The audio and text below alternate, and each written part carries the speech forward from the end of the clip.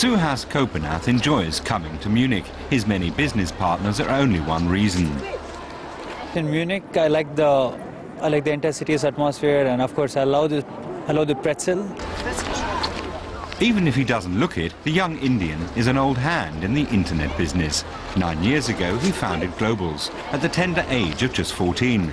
Now the company is a multi-million-dollar enterprise based in Bangalore, an IT service provider with customers around the world.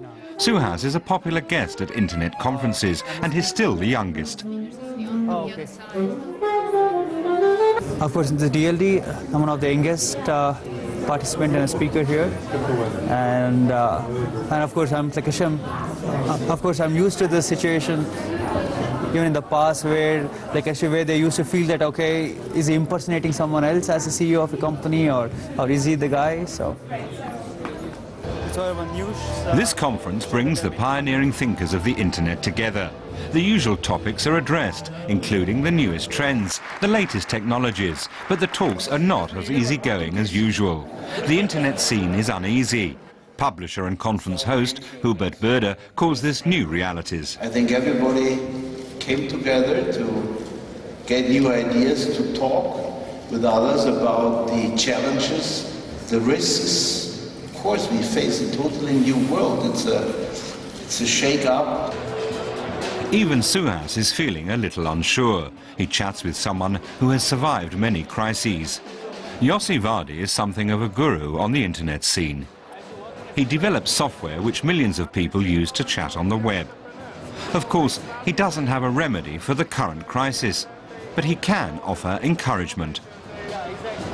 It's not an easy time, but I'm celebrating this year 40 years of being in the high-tech industry, and I saw this kind of ups and downs already 6 times. And it's a roller coaster. Sometimes the amplitude is bigger than the other. It will take 2 years, 3 years, maybe 4 years. I don't know. I don't think 4 years. But it will change, and there is always a light at the end of the tunnel. This is a stage for some of the heavyweights in the industry. For example, Chad Hurley, the founder of YouTube. His success is one that Suhash would love to emulate, so he listens carefully. And he ends up feeling he's on the right track.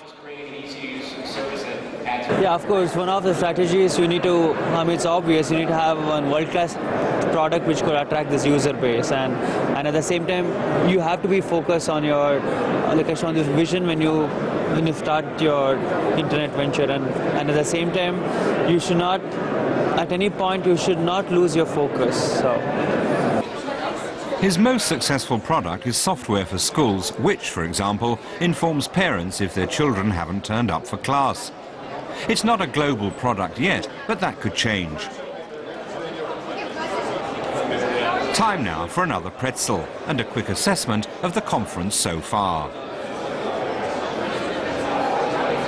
So it was amazing, and it was exciting because entrepreneurs have almost have the similar wavelength when we speak, and it's always exciting to hear from their experiences, maybe their mistakes which they have done, so that as a fellow entrepreneur, in case if I have similar situations, I know how to handle it now.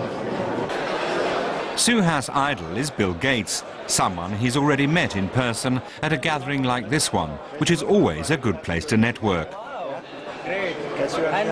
And there's plenty of networking going on in Munich. Okay. But I have to show you my new stuff.